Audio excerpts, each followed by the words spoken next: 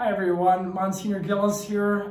This is my first Christmas at Cathedral. Of course, I've been here before for Christmas when I was the Bishop's Master of Ceremonies, but now my first time as rector is really exciting, even with the COVID pandemic times, because what's most important is that we are loved by God and we celebrate that infinite love of His in the celebration of the Incarnation. So I just wanted to take this opportunity to wish all of you, my friends, a very holy, blessed, and Merry Christmas.